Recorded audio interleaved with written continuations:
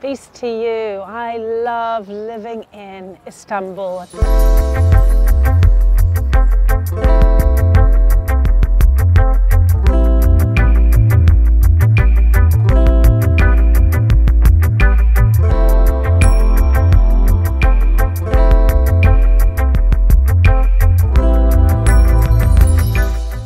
My name is Lauren Booth.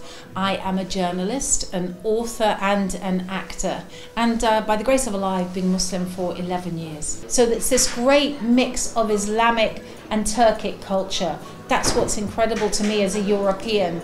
I can feel at home here as a Muslim and at home as a European. So for me, it's like two sides of my life are matched, finally. And I'm not the only one. What's interesting is not myself, but the amount of people from the UK, Canada and Britain who are Muslim also being drawn to Turkey.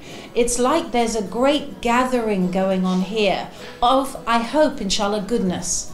Because people like me, we want to bring good things to Turkey, and we want to add to the community and the life here with our skills, inshallah. The more that I found myself going to these big, great mosques, the more I realized that as a Western person, my idea of the Ottoman Empire, of who the Turks were, was so jaded by Orientalism, I had to start again. Forget about from an Islamic perspective, human perspective, psychological perspective. So I decided to start making videos for a YouTube channel about the history of the Ottomans. And so I dedicate a section of my months to making these videos. So far I've done Süleymaniye Mosque, I have done about Kuzguncuk, I've done about Üsküdar, the hidden gem, the holy land of Istanbul, Üsküdar. I love it, mashallah. But when you convert to Islam, you become a part of Islamic tradition. So my history is not the queens and kings of England. It's the Ottoman Sultans. It's the Prophet, peace be upon him. Hold on to that more than anything. Keep your reading culture. Every book has a precious message in it.